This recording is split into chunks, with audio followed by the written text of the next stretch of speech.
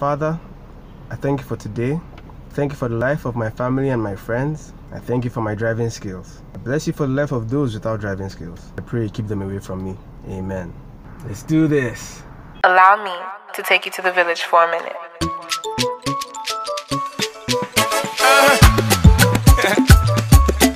So that's a whack. Original Mr. Flavour party dance song.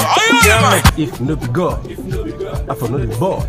So today I'm on my way to the Handle It Africa conference. It's going to be one of the first conferences of its kind that I've ever attended. It's supposed to be for social media enthusiasts, for them to network and at the same time listen to panelists that have ideas on how to grow their businesses or hobbies on social media. So in my case, I'm going there for both. I couldn't really find time this week to shoot you a video, but I decided to do something that I haven't done before, going about my day and then making sure I have content for you guys by the weekend. It's a beautiful day today, so I'm like, why not? Let's get straight into it. There are three major incidents that happened that stand out in my week. Number one is the codeine tramadol situation. The federal government is actually planning to make a ban, or they ban the use of codeine or importation of pharmaceuticals that actually have codeine in them. In my opinion, the fact that they are talking about banning codeine means they're actually listening, which is a step in the right direction.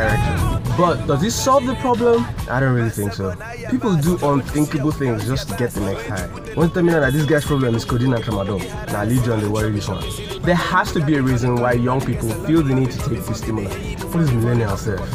Anyways, I think more time and more effort should be devoted to this particular cause. Ultimately, you would want to be at a point where these people don't have to take any stimulating drug at all. Next is assurance.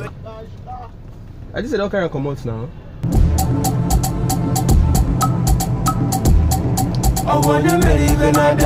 The video, like always, just brought up something where we just bust guys them head. People didn't really like the fact that he was gathering baby mamas. But after buying Porsche now, he's now world-class boyfriend. Now every girl wants to reevaluate their relationship.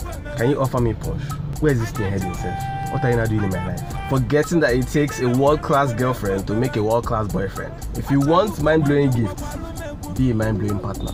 Now to the big fish of the week, KANYE says slavery is a choice.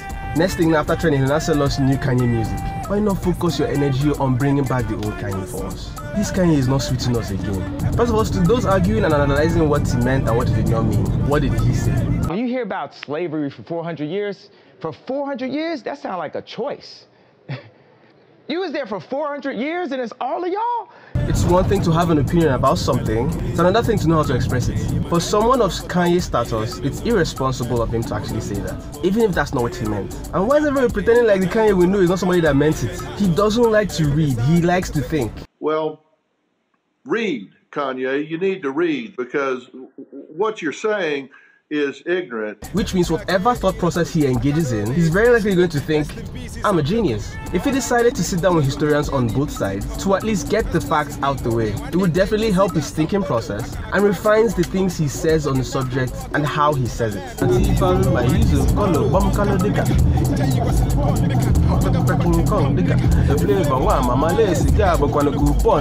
it was a good day. Handle It Africa was a success. Got to listen to Adebola Williams, Kenny Black, though I didn't get to see through the panel that I really wanted to. Thanks for watching. I do hope you enjoyed this video. If you did, please share, like and subscribe. I do hope you enjoy the rest of your day. Now it's time to brave this traffic. Let's do this.